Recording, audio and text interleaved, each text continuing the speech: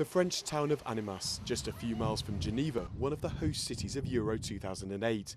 But hopes that hotels will be fully booked for the championship are being dashed. We're still waiting. The problem is that this event is taking place in Switzerland and Austria, so customers will be spread over several large cities. Geneva will host just 3 matches.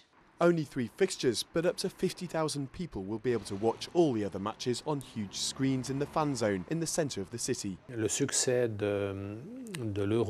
measure Euro 2008's success in terms of an improved image.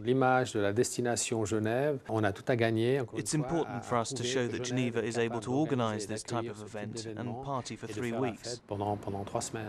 Not the traditional image of Geneva, a city famous for its lake, grand hotels and alpine quiet, something locals must make the most of before the invasion of some rather less quiet football fans.